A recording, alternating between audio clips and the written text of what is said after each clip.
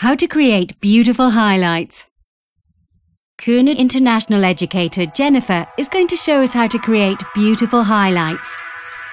She shows the possibilities to give identity to your client's hair colour in order to create depth and natural movement. First, check the natural fall of the hair and decide what part you want to work in with highlights. Divide the hair in sections.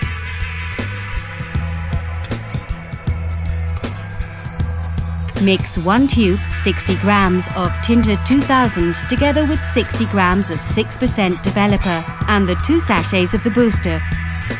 We used Tinta 2000, a unique formulation in the Kuna Tinta colour range because it can lift up in coloured hair.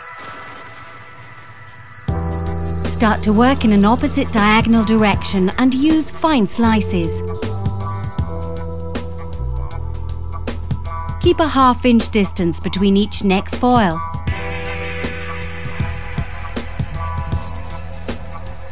Work in the same way on the other side. Release the top section and separate in two. Start in the back of the top section. Work diagonally by weaving each side. Keep a distance of almost half an inch between each foil. For best results, push and paint the colour mixture onto the hair, saturating the top and bottom of each section and ensuring that each hair tuft has been completely surrounded by the colour. Release the front top section and weave the slices again. Work now in an opposite diagonal way.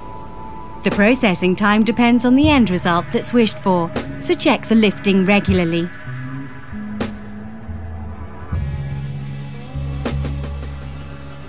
Rinse the hair and use the Kuna Tinta After Colour Shampoo and Balsam pH 4. Tinta 2000 is mixable with all developers. The more natural lifting effect, the lower developer you can choose. It's a soft way of lifting up thanks to the unique Tinta colour formulation.